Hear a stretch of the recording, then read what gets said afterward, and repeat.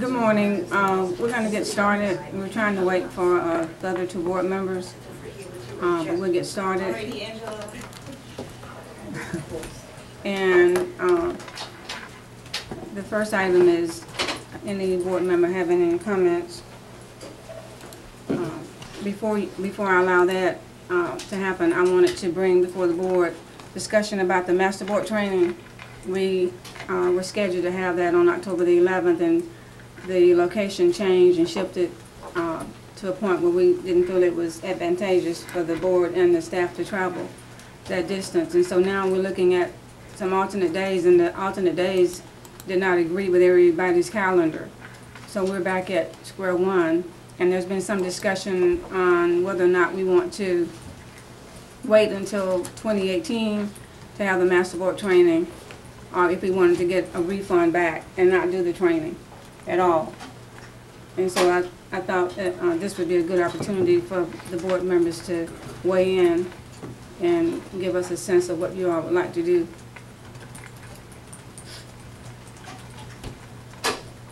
So does anybody have any comments on it? It might not be a bad idea to wait till 2018 if we're going to have a difficulty in scheduling it for everybody. Okay, so would that be 2018, the front end of 2018, or someone had suggested waiting until after the elections? That works too. Okay. Ms. Sullivan? I'm fine with whatever, either way, whatever works best for the board. Mr. Townsend? I like the idea of waiting until after the elections. That's fine. Mr. Wilson, are you okay with that? I'm fine with that. Okay, I know Ms. Jackie is as well. All right, so then we will go back to FSBA and let them know that we want to wait until after 2018's election, and then see if they give us a refund or exactly what we'll have to do to rectify that. And I think that we're still trying to reschedule the retreat, the board retreat, and that should be coming before you all very soon with some possible dates, because we know the value and the importance of getting that on everybody's calendar. Mr. Townsend, you had something? I do. I have written, now that the first Tenoroc report is public, I have written a very, very long and detailed piece. I can't make any of you read it. I would hope that you would. There's been a lot of time and effort put into it. I think it's an incredibly important, far-reaching issue that I have only begun to talk about. I'm going to be talking about this in an ongoing way. I have some questions related to it. The first is, what is Jason Looney's status right now? Do we envision that he will continue to be the principal of Tenoroc High through the end of the year, through next year? What is his status? His status now, he's the principal of Tenoroc. For as long as he wants to remain there. Well, he's, right now he is the principal. Looking at the information and lining up the allegations and evidence against school board policy right now from the investigation, everything was unfounded, so he's the principal of Tenoroc right now. Yes, sir. Actually, it wasn't unfounded, it was unsubstantiated. I have some questions about that. The investigation actually says this, and we can go ahead and get all of this out now. The woman who filed the complaint, her name is Brandy Garcia Blanchard. Her career and life is ruined. I'm interested in this piece from the investigation that says, Mr. Looney stated that throughout the school year 2016 and 17, he had concerns about Ms. Blanchard's performance. He stated that he talked about the concerns throughout the year with his regional assistant superintendent Tammy Dawson, regional assistant superintendent Tony Bellamy, and school board member Tim Harris. I want to know, is that true, Tim? Did he talk to you about his concerns with her performance before he fired her? I don't recall that, no. Okay, so the investigation is inaccurate when it says that. I haven't read the investigation. It hasn't been presented to the board. I just read it to you. The investigation, as you know, has not been presented to the board, so I'm not privy to it, you must be privy to something the board's not privy to. It was made public yesterday. So that just to clarify, you had no discussions with Looney prior to her hiring. I don't recall. I don't know if Can it matters. I ask you what part of your role? Excuse me. First of all, I'm the chair right now, just for this minute. And I want to know from Mr. Bridges if this is appropriate, because it seems to me like, Mr. Townsend, you are cross-examining Mr. Harris. And I don't think this is the venue for that. I really don't. But Mr. Bridges needs to help me understand, help all of us understand, is this a venue for this discussion? Madam Chair, you own the meeting and have the ability to determine what is in order and what is not. It's certainly not a matter on the agenda today. To my knowledge, it is not currently a matter concerning which the superintendent has brought a recommendation to the school board. The board members typically have a venue, a work session to talk about things that are on their minds and on their hearts. But if this is not the time or the place, as the chair, you are able to set the agenda and determine what is to be discussed at the meeting. Mr. Townsend, I Okay. respect, Can I let ask one me thing? have my comments, please. I respect your ability to have your thoughts and your comments. I don't think that it's appropriate for you to be cross-examining any of the board members. I really don't.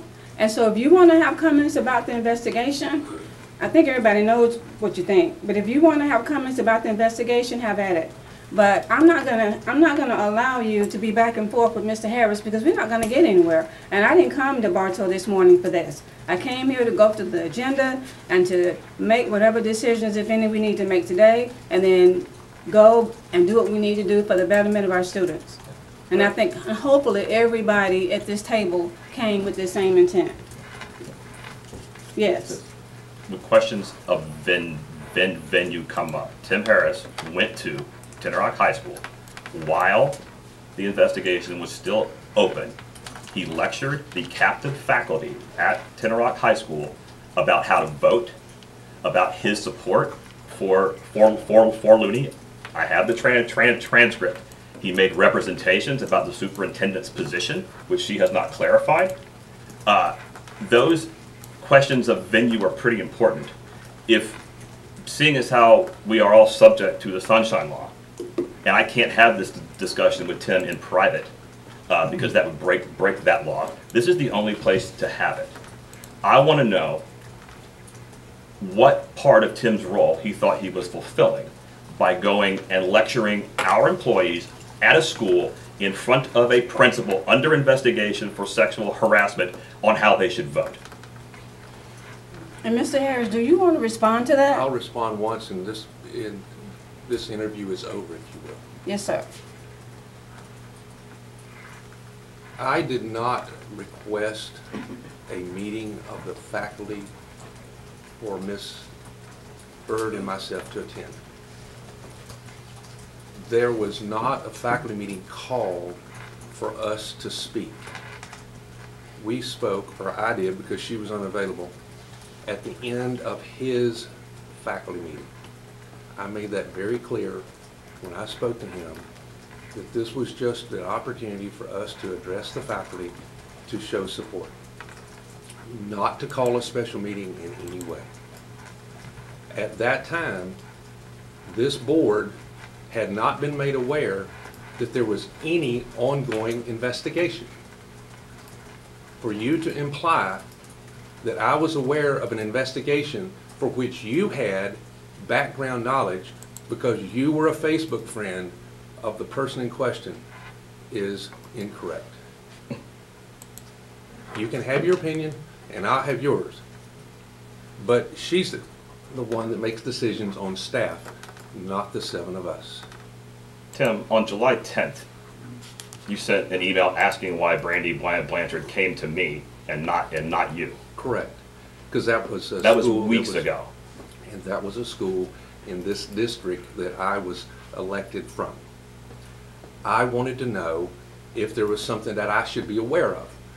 And that person did not come to me, they came to you. And there was no referral to me so that I would be aware of it. what part of your role allows you to tell people how to vote that are our employees? How to vote? How do you characterize that? You said, you gave characteristics of the type of person people should vote for. You talked about how you should vote Tell at me. that meeting to Tell our me. captain, Tell to me our what you said. captive employees. Captive? Yes, they were sitting there, they couldn't leave. Oh, yeah, they were free to leave if they did not want to speak to me afterwards, and plenty of them did at the point. No, not while you were speaking. Plenty of the people had to leave for other meetings, and they were not available to finish up the meeting. But that's, I don't know, give me specifics. You said you should never vote for someone who doesn't have major board experience or some sort of nonprofit board experience. That's certainly I will. something. You said that to a captive That group. is certainly something in my experience that is beneficial to someone who gets elected to public office. Right. And what right do you have to say that at a school to our employees who cannot leave? Board members speak at school functions, so that's not unusual. Okay. So Okay. I'm not sure I what your think point is. I think the public can decide what the point is. I'm done. Well, no, I'm not. I have one other thing. Ms. Byrd, Tim said specifically that you would have said that you would have gone there and given your support for Looney while the investigation was ongoing. He said that specifically at the meeting. Is that true? I support all of our employees, Mr. Townsend, just as I know the 7 of you do. All of our employees we support. Yeah, that's not an answer. Okay. It Well, I support- was in specific relation to the investigation. I was not at the meeting, but I support all of our employees. Okay.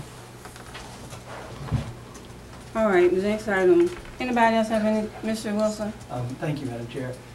I would like to take a moment and thank Superintendent Byrd for her leadership during Hurricane Irma. And I'll tell you, this is a very emotional thing for me, as well as all of our staff. The response was just incredible.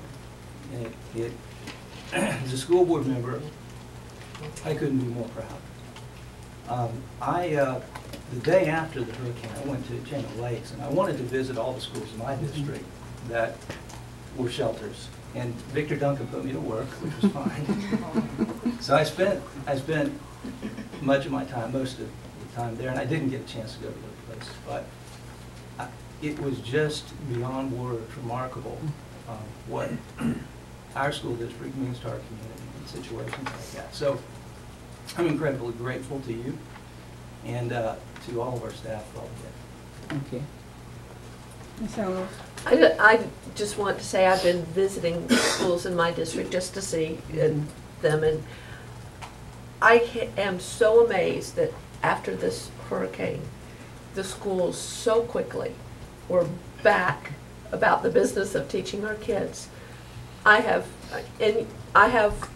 schools with all grades, and when you go into the classrooms, you would never know it. Every teacher is working.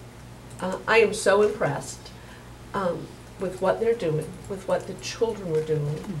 I just wanted to thank you, but to thank our teachers and our principals, because with the disruption that we had, you could not tell it. A week or two after the hurricane, they're all back. And I don't know how the state grades these schools, because I see excellent teachers doing excellent work. And I was amazed. I don't see children not being attentive to what they're supposed to do.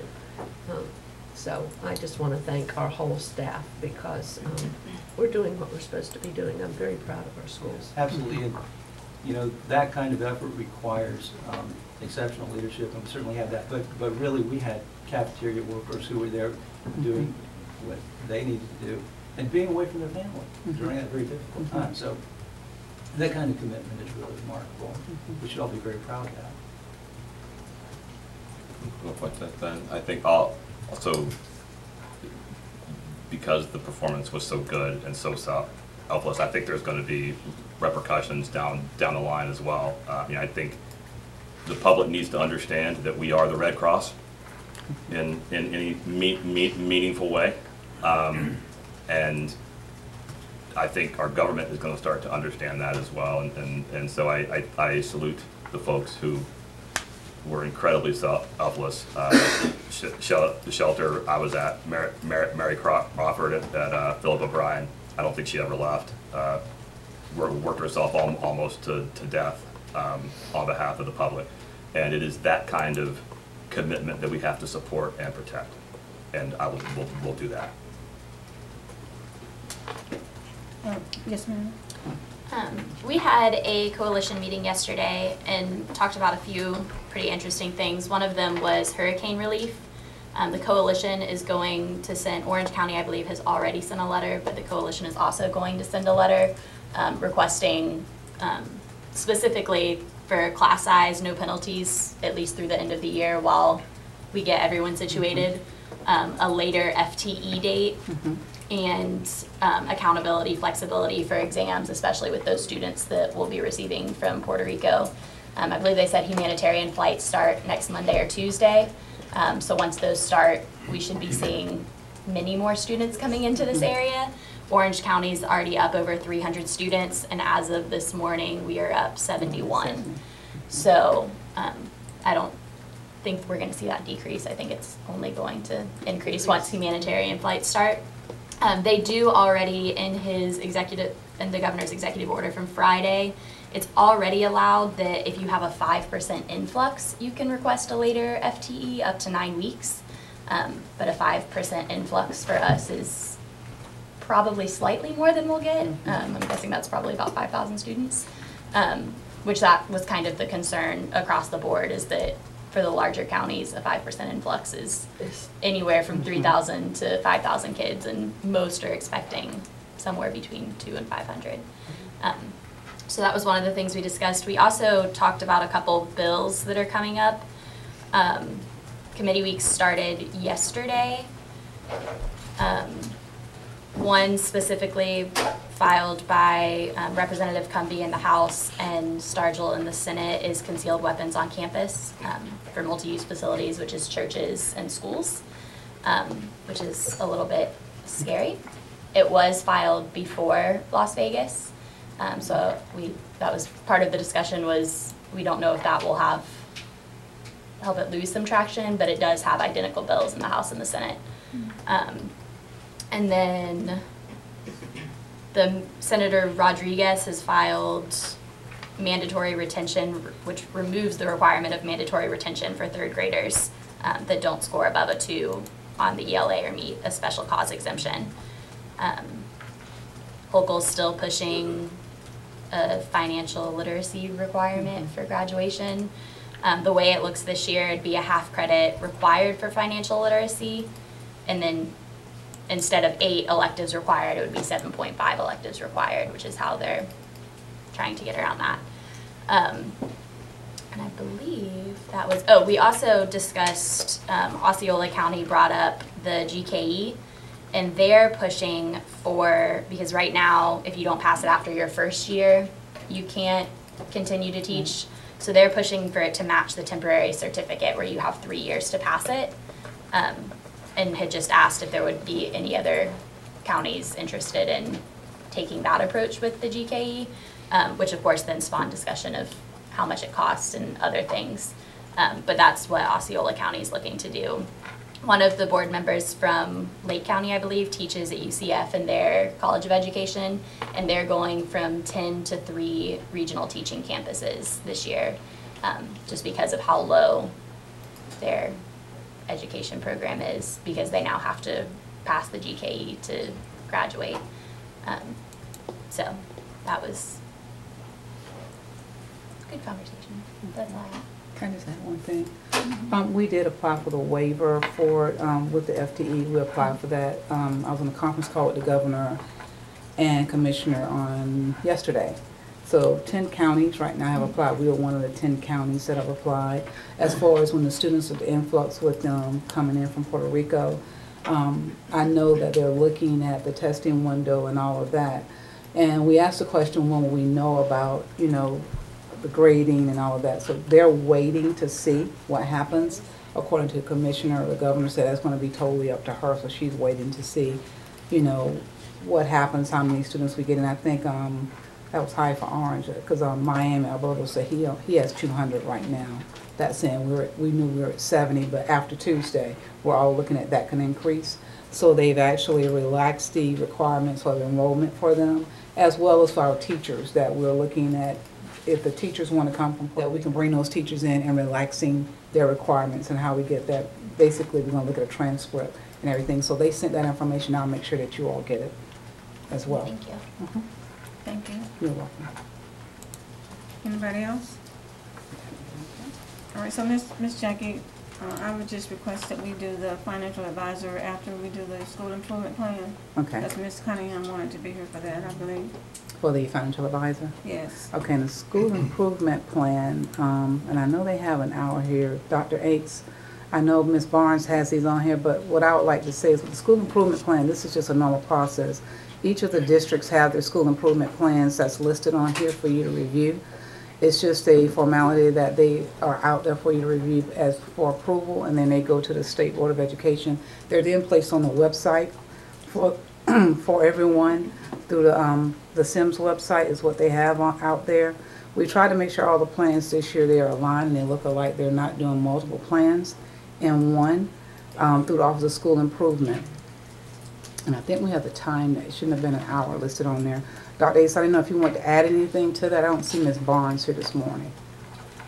This is a requirement by statute that the school board reviews and approves them. Of course, when you're looking at 100 schools within our district, it becomes quite a daunting task as a school board member. But we've looked at these, made sure that for the schools, especially that are in turnaround, and the schools that have the turnaround plans year 2, or the turnaround plans 2, or the top plan 3 that we submitted, that they aligned. We also made sure that the Title I funds that are identified as funding initiatives within those school improvement plans, that they're aligned. So I think really very much a team effort throughout the district to turn in quality plans that if a school board member or a state board member pulled one of these up from one of our turnaround plans, one of our turnaround schools, that we would have a plan that we felt like that represented the work we were doing there. So as of this moment, we feel like these are ready to go forward. As always, the school improvement plan is a living, breathing document as changes come about, but they're current and aligned with the documents that I've discussed. And one thing I would add is that these plans are not done just by the administrator. I know a lot of times school improvement plans have been something that the administrative team only writes and drives, but they are actually done with some of the teachers and the staff, and then they usually involve some of the community as they're doing moving forward. But each year we have tried to group them to where we have your district plans underneath so that you can view your district plans in itself for to go forward. Mr. Wilson. Madam Superintendent,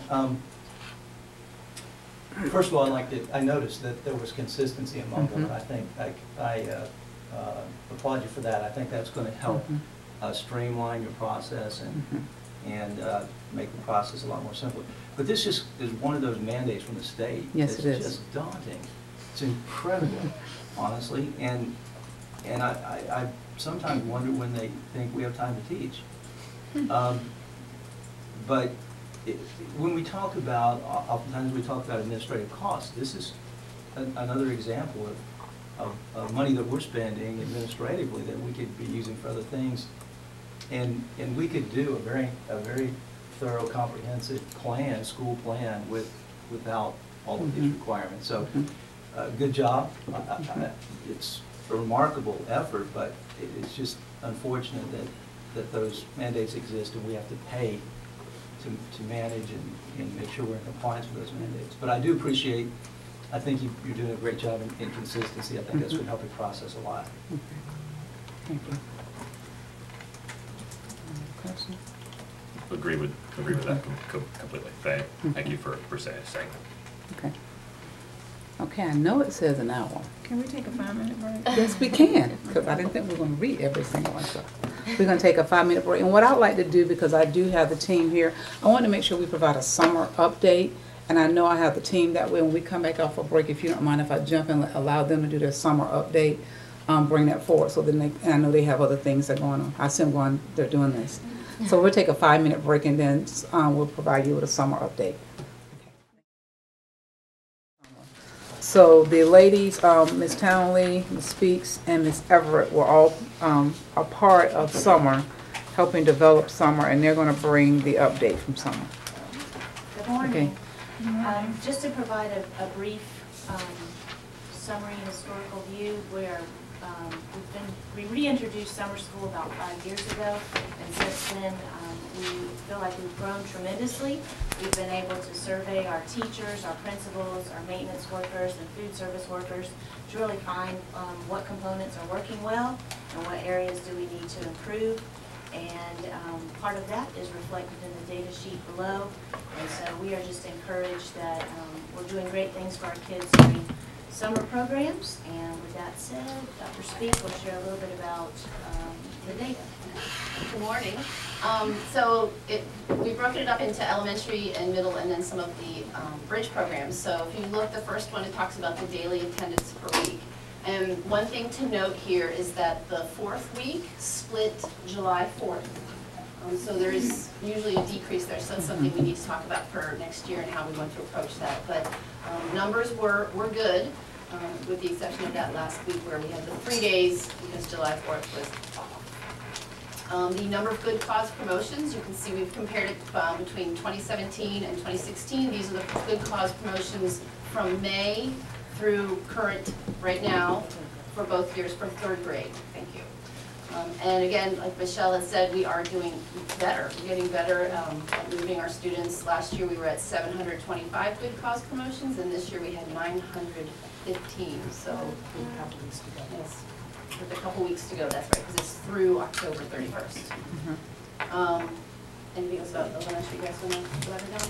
So secondary power, we did it a little different this year. Instead of doing the secondary power up at 5 sites, where all kids went to 5 secondary sites, we opened it up to 22 sites. And yes, it was challenging, but we were allocating 3 teachers per school, and we did see the numbers go up. Can't say whether or not that's the reason, but certainly a definite improvement in the half credits earned from 2017 to 2016 with those 22 schools. It was probably actually 18 because 4 of them had only a couple students, so they sent them to a different school. So doing better there as well, so that was a good improvement. Should also note too that we did change the elementary from 10 sites. We increased it to 15 this past summer. So again, maybe the numbers are a little lower at specific host sites, but overall the numbers were really good. And that seemed to work well because we were able to get to the 4 corners. So Inwood, Frostproof, Fort Meade, Lockman Oaks, so we were able to get to those corners and provide better service for those students. We did also offer the pre-algebra bridge. It was a non-credit course for kids that were wanting to go into algebra this year.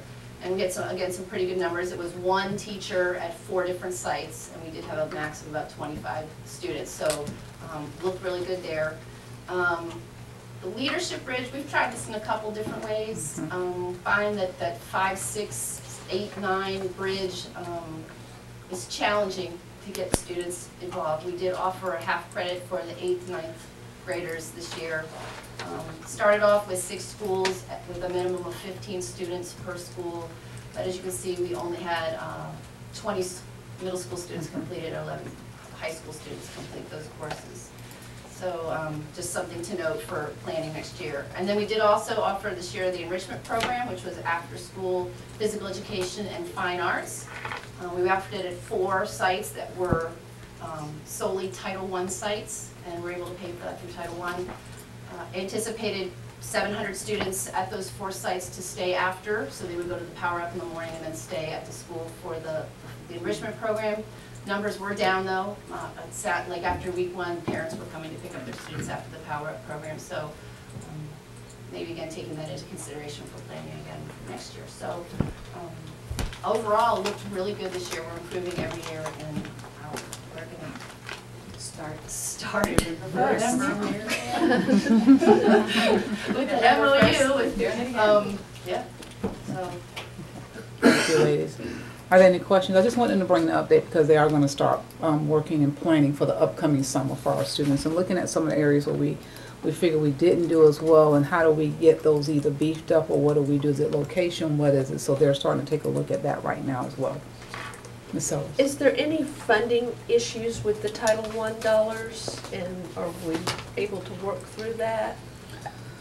We actually work through those. Maria is here with Title I. But I think we usually have a pot that we set aside for our summer programs early on to see what we can do with them. This year we switched it up from the previous year because, you know, the previous year we kind of sent some bids out where we had some different programs in some of our elementary sites where they produced a program at the end. So this year was a little different this summer.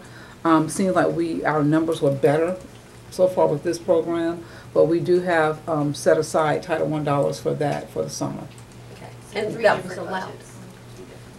House Bill 7069 does present a wrinkle to that Mhm. because there is not the ability to hold district level dollars for district initiatives like we had before. Mhm. So we are restricted to only being able to use any funds that roll forward for that purpose for this current year. And for next year, that flexibility goes away. So effective July 1st, we would not have that. So Because there we've are used the roll challenges. forward already once. Correct. Mhm. So you're right to be concerned about that. Mhm. Can, through that bill, if it stays, can schools elect to say, we want to use part of our money, and can it be pooled to still provide a district for those schools that would like to participate? Yes, ma'am. Okay. Schools can elect to use their Title I allocated funds for their school-based program, but would not be able to pool together to do a district-level program. And so that's the flexibility we have lost. And some of them did that this summer with, Right. on top of, they did like a Mhm. K-1 Right. program, because we only did the 3-4, The or the supplemental 2-3 this side. year versus the K. So they can't even voluntarily pool their stuff? They can't even, like, 15 That's schools what she's can't? saying. Well, if it's serving only their students at a central site, then they could do that, but you imagine the logistics That's transportation. challenges to that, because then. 'Cause it's you've got specific to child. So many Right. third graders, and Right. I mean, it just becomes quite burdensome, so, But that- We've tried, Go ahead, Michelle. we've tried to do some of that previously, and what seems to be a better solution is as regionals, as we're working with our schools on their school improvement plans and assisting our Title I people as they're making their budgets, and they see that they might possibly have some additional funds, beginning to plan and have those conversations now about how they might utilize those funds in the summer. It is something that we monitor and do, and that, I think that's part of the process of us getting better at this summer school work, is that we are more forward-thinking than we were in years past, and starting that process in November, where, you know, some years it was as late as March before we started. So through that planning phase, I think we're able to capture as best we can and utilize those dollars to the best of our abilities to serve more students. I have a question on the enrichment piece. How did you all determine music and PE? Was it going to be the focus? Enrichment program? How was PE and music That was determined? kind of taken charge by Beth Cummings, and then she involved Kathleen Wright, so we could kind of move kids through different areas, and it wasn't just one or two teachers. It was just, that was, I mean, it was Yeah, something. each day at the 4 sites that had the enrichment program, they had art, music, PE type themes or processes. I know at Juanita we heavily used the drum beat program, and the kids were really engaged with that piece. Hawaiian theme. So they were our fine arts and physical education teachers, but they built different themed projects and lessons, if you will, that were different than what they would do during the typical school year. I just noticed that the participation was down, was it not? Participation Yeah, and was so I just down. was wondering if you all did an assessment of the parents to see what the parents thought, or what the kids thought, or what the kids would like to see different for next summer? Yes, ma'am. Honestly, became a transportation barrier in many cases for our families. The bus, Rob and his team was great about scheduling a second run of the buses. But I know in some areas it would start raining in the afternoon. And because of the rain in the summertime, the parents wanted to pick their kids up early so they didn't have to meet them at the bus stop in the rain or walk home in the rain. And so the weather, in all honesty, became a bigger factor than what we thought it would be. But we did survey some of the kids. Some of them were just tired and were ready to go home. And so they had a good time. But I will just reiterate the fourth week. We've had times where summer school was up to 8 weeks long, and that's pretty taxing on our teachers. And what we saw this year was that the quality of work that our teachers were able to provide, because the time frame was a little bit shorter, I think that had an impact on increasing our results. Our teachers were more fresh. They had a little more time to plan and prepare and provide enriching lessons for the children. So we know that's something we need to keep in mind as we move forward, because it also allows our teachers to have a time of rest and rejuvenation during the summer if they choose to teach summer school as well, and so that they can come back fresh for the school year. Okay.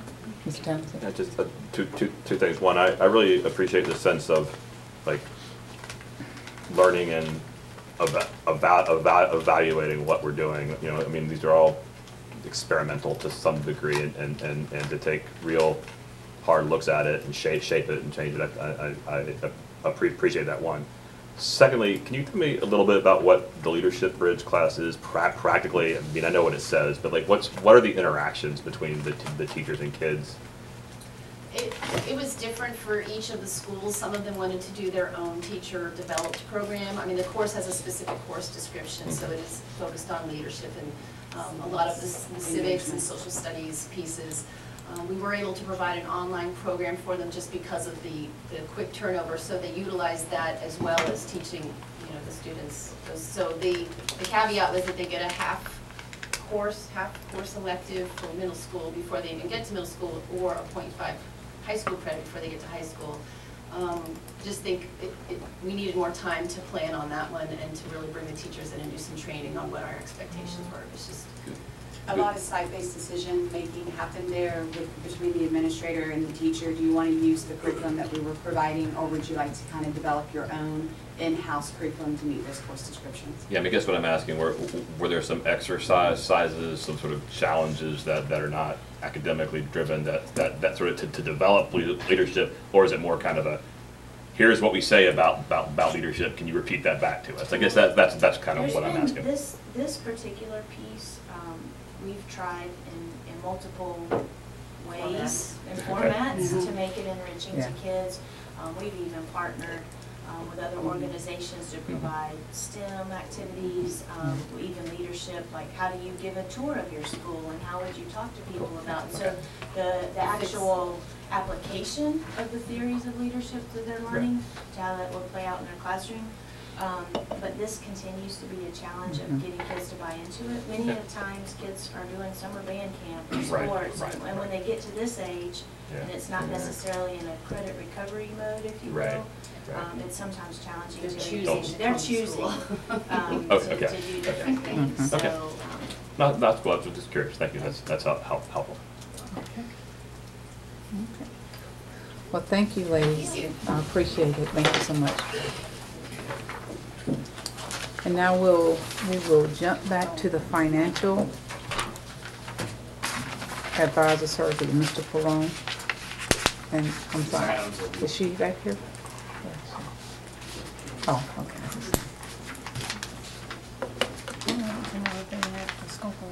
good morning. Good morning. We do have one member who is unavailable to attend, but I can call him. He is available by phone if that needs to be your approval. I'll just give him a call. Okay. Is it sister? Just straight.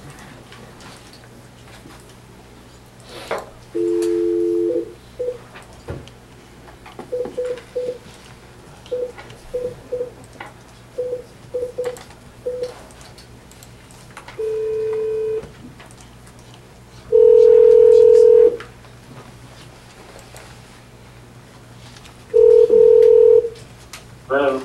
Good morning, Mr. Levy. This is Lynn Adams with the Polk County School Board Purchasing Department. You are joining our work session this morning. Hey. All right, thank you. I'll introduce the evaluation committee members. We have Jeff Stearns, Treasurer, City of Lakeland. Calvin Bowens, Director of Finance for the City of Winter Haven. David Wright, the Assistant City Manager for the City of Bartow, and David Levy, who is retired member from Goldman Sachs. You have a copy of the summary for the process that was used for the Financial Advisor Services evaluation, and a copy of the evaluation scores as the committee noted. And so we're here to take any questions that you have about the process. Ms. Mills. I noticed there wasn't anything that referenced the scope of work, so I'd be interested in kind of getting a better understanding of the scoring based on that. Okay. The scope of work was outlined in the request for qualifications document that was issued. It's several pages. There's a couple of pages of it. The project description was to provide advice to the district regarding financial matters related to issuing and refinancing certain types of debt instruments as prescribed by statute, including but not limited to general obligation bonds, certificates of participation, tax and revenue anticipation notes, and sales tax bonds. There were a number of roles that the selected financial advisor would be looking for them to provide, including developing a plan of finance, preparing financing schedules, evaluating legal approaches, permitting various financing structures, reviewing legal documents, analyzing and reporting on advantages and disadvantages of various options, evaluating projected cash flow from any revenue. Keep going. There were 16 criteria that we were looking for. Well, in the future, if there's a future, in my opinion, this is just mine, it would have been nice to have had that scope as a part of the backup, because I looked at the scores, but I wasn't sure what the scope of work was. And the other question that I have is, I noticed that PFM scored very high in capability of performing the work, but the Ford and Associates, one was a 3, and the others was like 4.5 or 4s. And so, in retrospect, when this scoring was done, was any thought given to prior work with the school district, or was this just like a clean slate when you all did your scoring? Is there anything on the information that we got that would have referenced the experience that Ford and Associate has had with the school district for numerous years? What they were asked to describe their capability to perform the work. They were asked to, if their firms had any experience working with Florida school districts, and to list their Florida school districts that their firm represents. So they were given an opportunity to provide any information that they wanted to regarding their qualifications. Mr. Townsend? Sort of picking up on Kay's point, and I don't know if this is an appropriate thing to do. The capability of performing the work is kind of everything, and it is curious that the biggest difference in the evaluation came from one evaluator that was, the 2-point difference. I mean, otherwise this is pretty close. I guess I'm asking, is it possible for someone to explain their reasoning for that? Is that an inappropriate thing to ask? Y'all can tell me if you want. That's our committee's is here so that Right, we right. can I mean, answer questions. I just curious what accounted for the big gap in whoever evaluator one was, the big gap compared to everything else on the ability to do the work. I just wanted to hear a brief explanation of To that. be honest with you, I don't know who evaluated Well, one was. I'll tell you, Okay. they're alphabetical order. So Mr. Bowen, you were 1, Mr. Levy was 2, Mr. Stearns was 3, Which one's he asking? and Mr. Wright was 4. Capability of performing the work. Capability. PFM got a 5, Ford got a 3. I was just curious about the gap. What accounts for the gap? I don't recall, to be honest with you. From my perspective, the firms were very close, and they both had many clients, school board clients. This is kind of a personal service as well as professional service, and I think the committee was concerned primarily with the fact that how well will this work with the administration, because they seem to be fairly competent. I think, I'm speaking for the group, but let the group chime in, that the reason PFM was selected overall was they seemed to have more in-house capabilities than Ford did. Okay. But as far as expertise, client base, you couldn't really make too much of a differentiation between the two. So we were concerned that, since it was personal service, that we might be selecting somebody, yes, that were on paper more capable than the other, but that would not necessarily work really well with the administration. So we actually called in one of the administrators from the finance department and asked what the relationship between the two had been, and we were told they were indifferent. So that's the reason we then went with PFM, because they seem to have a larger capability than the Ford. More resources to draw from. Okay. And just let me back up for a second. Thank you for being willing to serve on this. I mean, I feel certain we didn't pay y'all, so I appreciate your willingness to do it, and I appreciate the idea of going outside of us to have the committee done. Whoever's idea that was, I don't know if that's a standard thing or not, but that's a good idea. Thank you. That's helpful. Mr. Harris? I'm just curious if any of the evaluators, the cities that you represent, do either one of these organizations, Ford or PFM, work for your cities?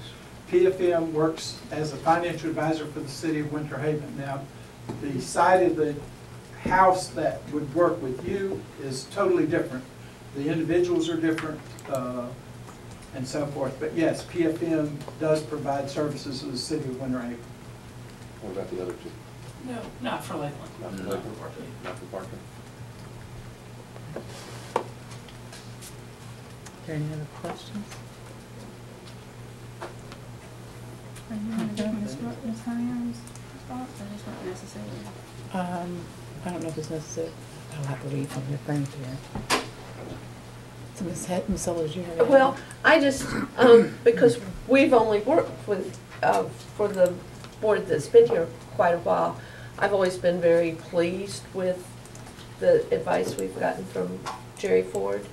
He has been able, many times, he would have to meet one-on-one because he can't meet in a private setting with more than one of us. He's always been able to explain to me very well difficult situations. The integrity has always been there. So that would only, because it looks like a 3 is more like average. And I do understand, because I know PFM, I know they do excellent work also.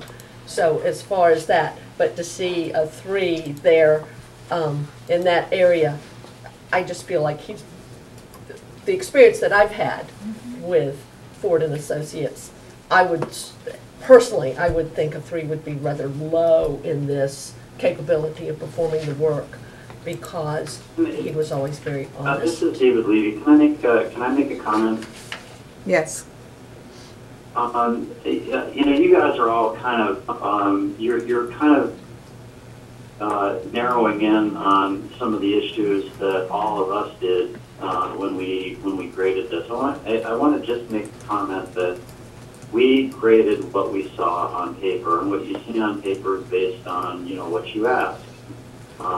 You know, what the RFP states, we're grading what the RFP states, but we can't grade a 20-year relationship for a prior work experience that you have with PFM. And we were, in some respects, because there were only 2 respondents, Ford and PFM, we felt like, you know, there's always the possibility that what's on paper isn't sufficient to make a decision. We did ask to speak with the CFO and try to determine a little bit more about your own relationship with the 2 firms.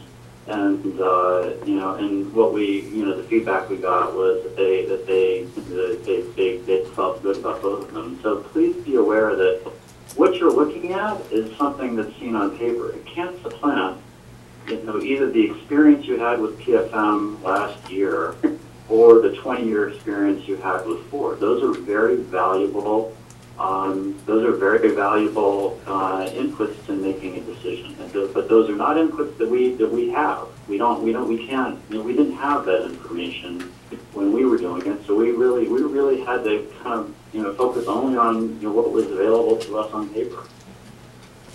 And thank you for clarifying that, David, because that was the question that I was trying to pose to Lynn, and maybe it wasn't clear. So thank you for clarifying that. Okay. Thank you, Mr. Wilson. Yeah, I mean, you know, in my experience and my background, I've been through this a number of times, and oftentimes it's difficult to get folks who will bid simply because of the personal relationship that's been established. It's very difficult to overcome those personal relationships. Quite honestly, since I've been on the board, we've restructured almost $60 million worth of debt. Mm-hmm. We've lowered our interest rate. We've increased our credit rating. We've increased cash flow. And that came to us courtesy of PFM. I mean, they just came to us and said, hey, we've got some things we think will work for you. And it's worked out quite well. So they've been very,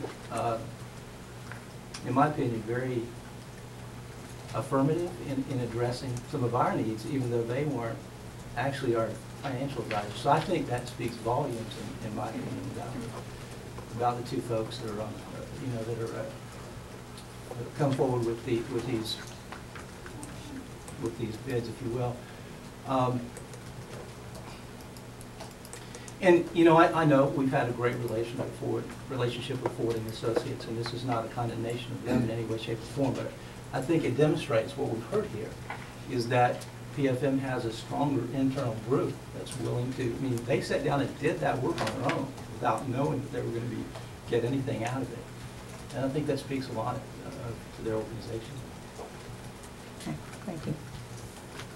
So what's the next step on this? This is going to be on the agenda for the next board meeting? I believe it moves to the agenda for the next board meeting. Am I correct about that, Lynn and Mike, for the advisor? Well, it was an RFQ process, so the outcome would be to determine, the way that the RFQ was written is that we would enter into a contract with the firm that was determined to be in the best interest of the board. Typically, that's the highest ranking firm in the scoring process. So if that were the board's wish, then we would pursue entering into a contract with PFM.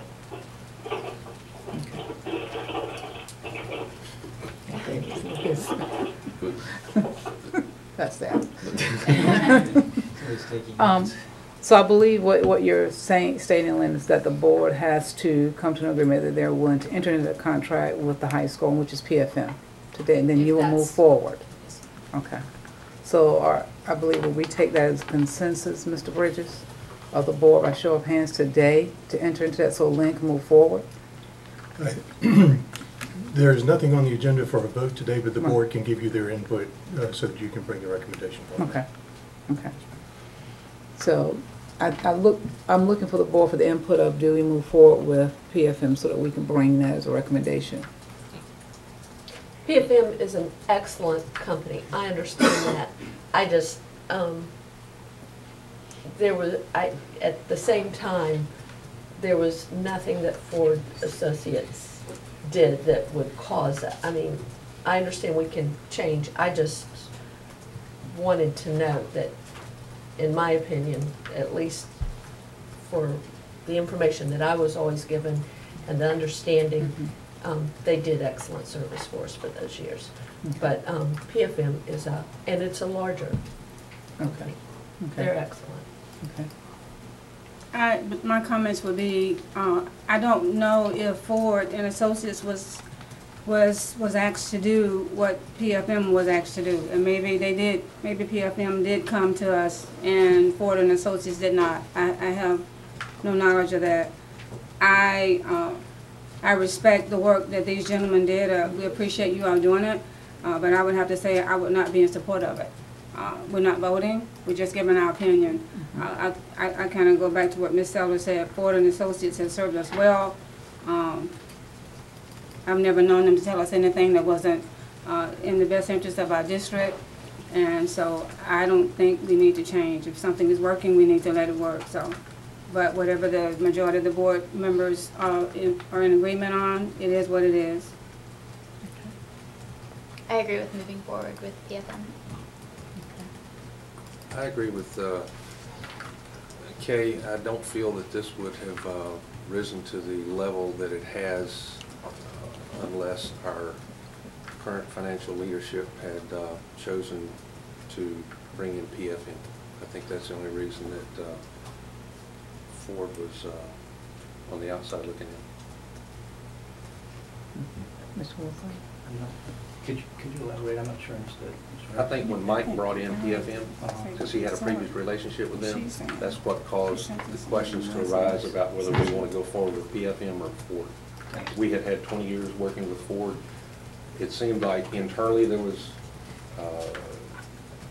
consistency and support of the advice that was being given by Ford and at the board level, and for whatever reason they were pushed to the side. PFM was brought in, and if I were PFM, I'd have done exactly what they did. I'd tried to kick the door open to shove my foot in by offering something that wasn't asked, and that's exactly what they did, and that's why they look good right now. Well, I would offer that I have no prior experience with PFM, but what they did was relative to questions that I asked Mr. Ford when I met with them. What are some of the things that we can do? I offered that opportunity for Ford and Associates to open that door, and I didn't get the sense that they were particularly interested. I think he was, because I had that conversation too, and I think he was resting his case on the fact that he had a 20-year working relationship that he had never been told was not positive. Well, no, I'm not saying it's not positive. I'm not suggesting it was not a positive relationship. I guess what I am saying is, what can we do to affect our credit situation with the district? What are the options? And even suggested some things.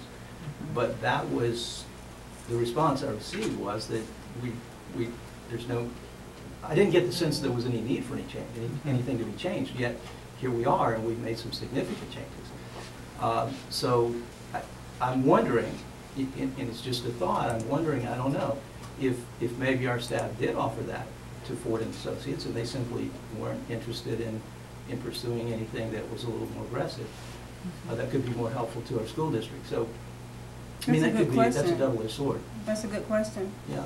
We need an answer. Well, I did ask. The staff. We need an answer from the staff. I asked that. So I'm telling you from my perspective it happened. But in any case, I think that it demonstrates a willingness to, and resources, not just a willingness, but resources to move us forward as a district, which is first and foremost our charge. It's not a personal relationship to someone, in my opinion. Mr. Townsend? I mean, nobody is entitled to business. I mean, this is a competitive process. I thank the staff for bringing things forward. I don't have a dog in this fight. I don't know either of these people. I like the fact that they came forward with some ideas. We asked these nice people to evaluate them both. They gave us a number. We got way too many. We've done this for years and years and years and years and years and years and years and years and years this way here, and I mean, this just seems like common sense governance. Let people compete for the public's money, and then when they compete, pick the winner based on a legitimate selection criteria. Now, if something goes wrong, fine, we'll take the heat for that. But what's wrong with this process? I'm baffled by the fact that this is even controversial. So anyway, I'm for moving forward. Okay. Ms. Fields? I'm not going to be back and forth with it, but we have the right to voice our opinion. We might not agree, but we all have a right to voice our opinion. And what works for one might not work for the other. And Ms. Cunningham sent a text message to Mr. Bridges, to Ms. Jackie, to Ms. Susan and I. And I think that Mr. Bridges, you or Susan or Ms. Jackie need to read her message because it needs to be on the record. Do you have it, Susan? If the financial, I would like to be on record somehow in favor of Ford and Associates.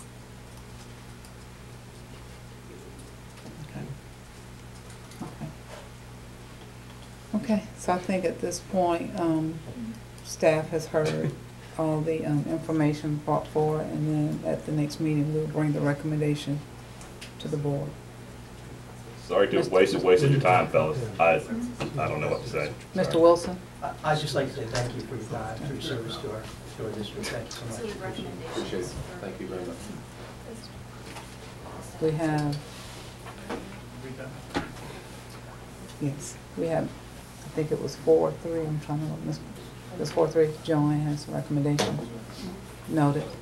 Could you say the recommendation out loud, Joanne, based on what the board? Those for Ford and Associates was Kay Fields, Tim Harris, Lori Cunningham. Hazel Sellers could go either way. PFM was Sarah Beth Greenholzman, Lynn Wilson, and Billy Townsend. Okay. So we just really need a decision. Now, I want to make sure the record reflects that the board is not taking action at this work session, that there will be a subsequent recommendation placed on an agenda for action at a board meeting. They're both excellent companies. I really think the superintendent brings us recommendations. We had excellent service from Ford and Associates. In my opinion, for the years that I have served, I never questioned, I never understood. I really don't know what happened. PFM is also an excellent company. Excellent. They're probably the two best. You didn't get any other people in because those two would be fine with me. I just didn't want it ever to appear that we went out because we were unhappy with Ford and Associates. But I believe the recommendation comes from you, so, and staff. We will bring forth the recommendation at the next meeting. Thank you. Thank you, guys. Next up, we're back into information items, but I know Melissa's here with Lakeland Montessori. There's Melissa.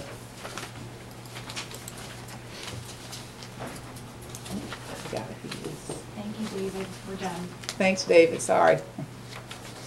Good morning. I think David must be hung up. Morning. Morning. Lakeland Montessori Schoolhouse, which is an elementary school, it serves 102 students. It was opened in 2004. They have now earned high-performing status with the state, and so they are requesting to modify their current charter application to extend it to 15 years. So attached to the agenda is their letter requesting the modification to their charter, which is pretty standard. We get these often. We now have 14 high-performing charters out of 27 charter schools in Polk County. So this is becoming quite something that we see often. Attached as well is the letter from the Commissioner of Education congratulating them on their high-performing status. And then the modification to their charter would read that the change would be that their contract would cover 15 years and it would begin July 1st of 2014, which is their current contract, and it would extend through June 30th, 20 through 2029. Normally, what happens with these is they do have to be approved by the board, so they would be part of the regular agenda during the next board meeting. Mr. Wilson? Well, I certainly have no objections to amending the contract, but I am a little curious. I mean, I understand they're now entitled to the additional years, but they didn't seem to provide a reason indicating as to why they needed the additional years. I mean, if they came back to us and said with those additional years in the contract, we can negotiate better terms with our bank or something like that, it's understandable. And again, I'm not opposed to it. I'm just wondering, did they offer a reason other than just becoming high performing? Yeah, statute allows them to just come and request. There doesn't have to be any need for it. It gives them the statutory right to request the extension of the contract. And Mr. Wilson, I might be able to clarify. The charter law, of course, it's grown and grown and grown until it's 40 pages long or something, and you have to reread it every time you try to interpret it. But there's always been a provision to allow a charter school of any stripe to request a 15-year contract in support of long-term financing for capital building or construction. The high-performing statute allows them to request it, but they do not have to articulate a reason. It just simply says, because they're high-performing. Mr. Harris? Just to delve a little bit deeper, they might not be required, but did they voluntarily share? Why? No. And you didn't ask? No, sir. Mr. Townsend? It seems like it's common sense. It makes them more stable. They don't have to worry about. If I were them, I'm sure I would ask too, just for the basics of why would you not do it? Like, even though it's a good little school. My son went there for a long time. You know, it's enrollment curated like all the others, but it's a nice option. One quick question, and this for another time, but is there any way to bring a Montessori themed school to a school that we run? Is that something we could do? You know, as for a zone school, just a thing to think about. I don't have to have an answer here, but you know, I know that people have asked about that. I think that'd be a cool idea. Maybe Carolyn's office could have some ability to do something on that. That will be in her office. I seem to recall a news story about such a thing being in existence. There is.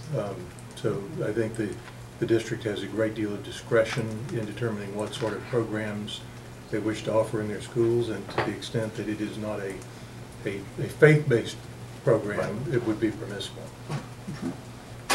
There are districts that do have Montessori programs that are designated within their own school districts. There are. And we now have 4 charter Montessori schools.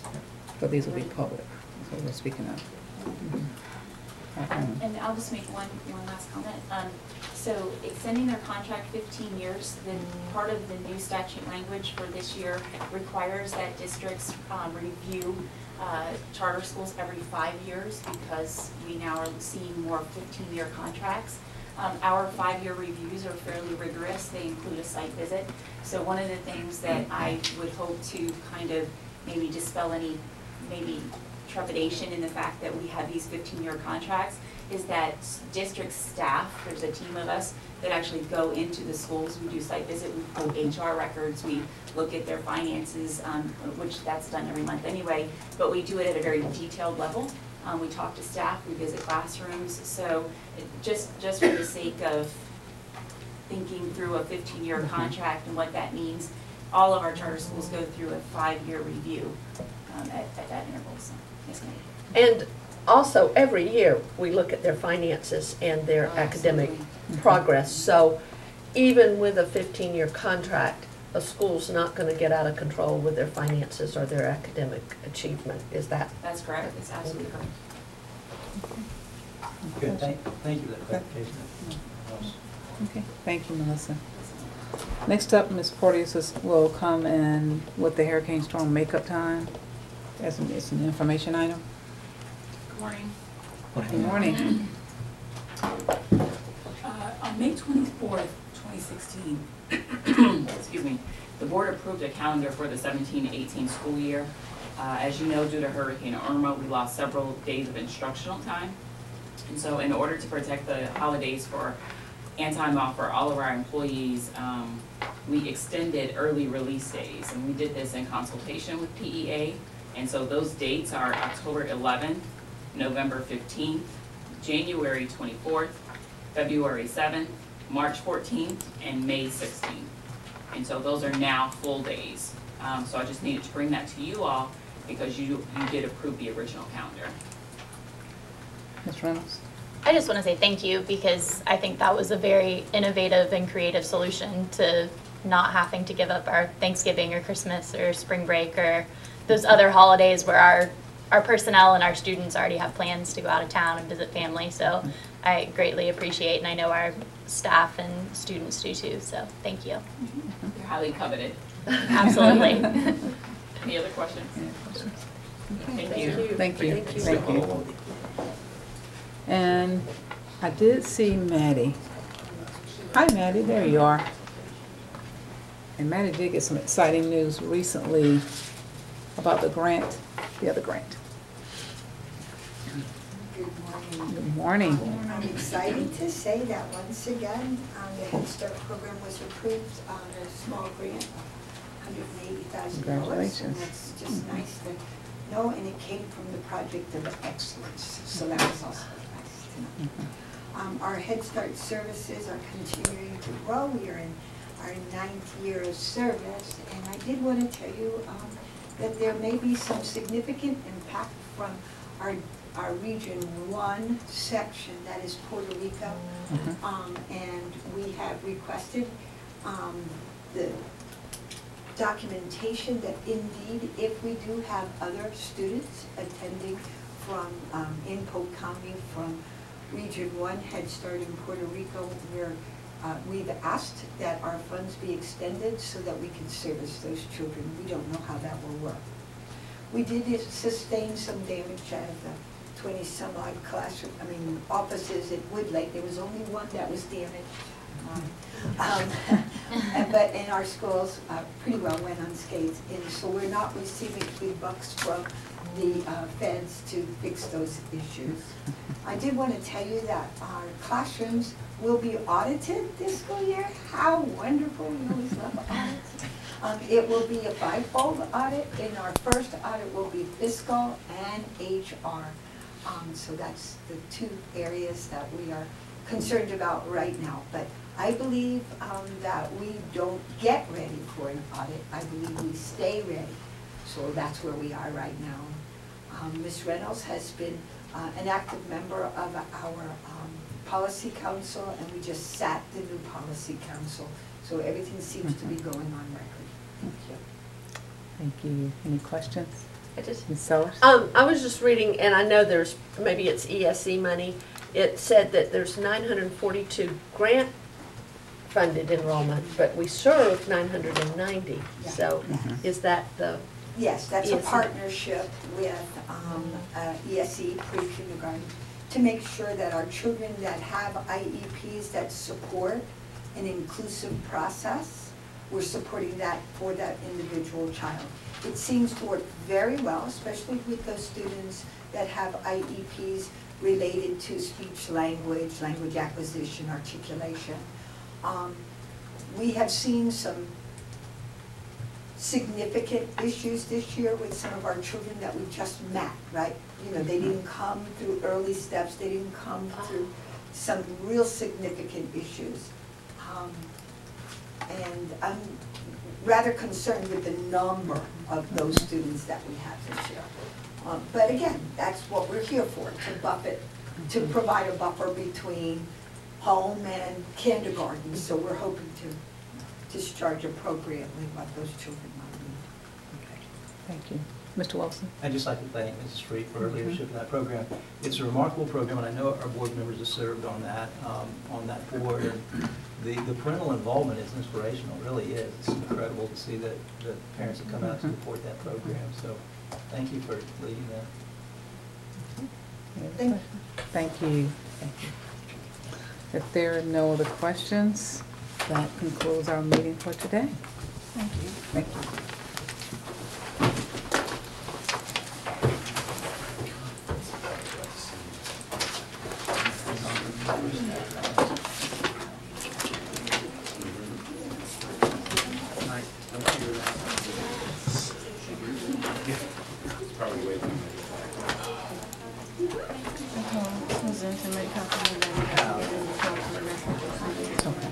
They did the other one, I thought.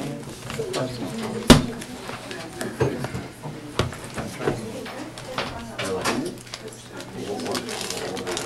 Well, again, I lost my consistency. And I lost. You might want to call this Kind of respect. She wanted to know. Wow. I was sure I had to have any comments on that, so